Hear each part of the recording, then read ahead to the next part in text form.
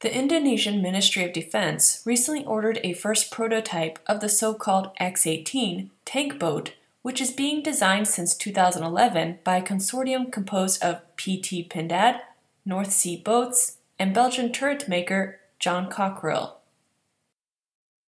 The consortium will provide the light variant of the boat equipped with the CPWS Gen 2 remotely controlled turret. Dubbed APC-60, this variant will be able to accommodate up to 60 soldiers. The X-18 has a maximum speed up to 40 knots for an operational range up to 600 nautical miles. Its composite twin hull has excellent seakeeping properties, giving the boat the ability to execute beach and river landing and insert or extract marine squads. North Sea Boats should launch the tank boat prototype by the end of the year, along with a trimaran prototype based on the X-3K design already built and launched in August 2012, but destroyed in a fire. Both vessels are being built at the shipyard in East Java, Indonesia.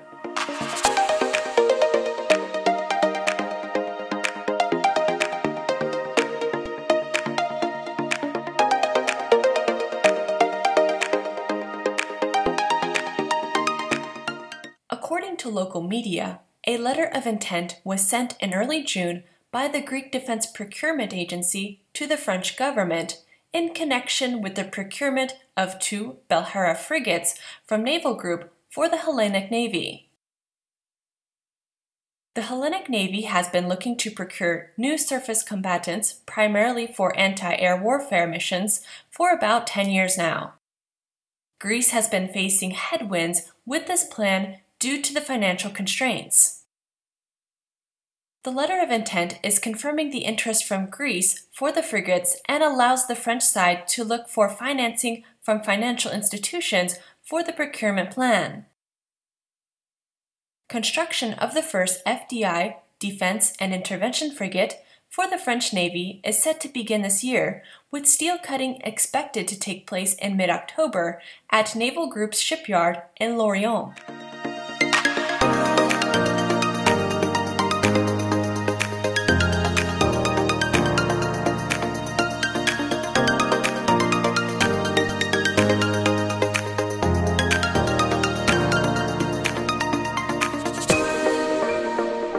Japan's Maritime Self-Defense Force JS Maya AEGIS destroyer left Yokohama on June 12th for its initial sea trials.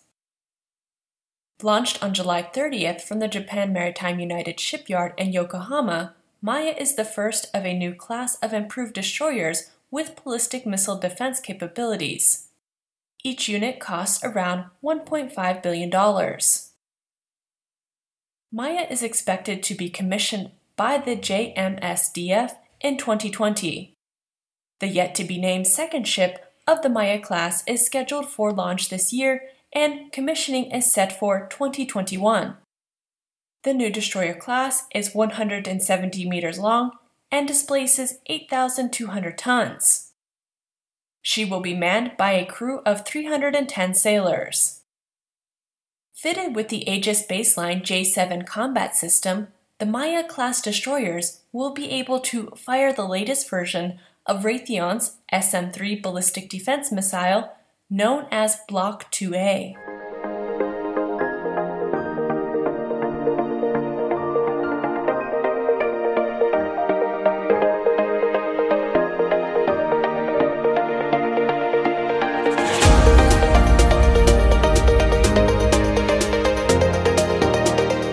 The launching ceremony of the multi-purpose offshore patrol ship Thaon de Revel took place on June 15th at Fincantieri shipyard in La Spezia. Also known as PPA, this vessel is the first of 7 units. It will be delivered in 2021 to the Italian Navy. The PPA is a highly flexible ship with the capacity to serve multiple functions, ranging from patrol with sea rescue capacity to civil protection operations and, in its most highly equipped version, first-line fighting vessel. The design is 132.5 meters long, displaces around 5,000 tons, and will come in 3 different configurations. The first ship of the class is known as PPA Light.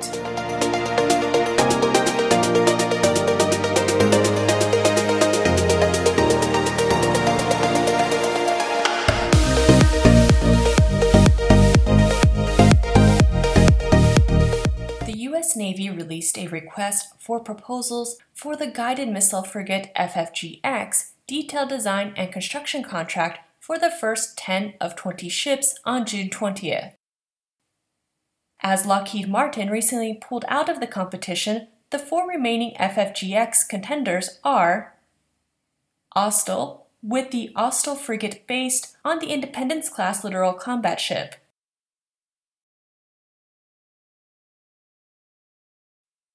Fincantieri Marine Group with the FREM multi-mission frigate.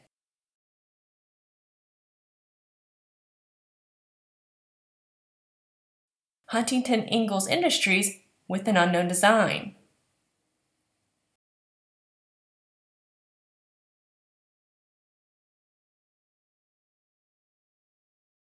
General Dynamics Bath Iron Works with the F-100 frigate.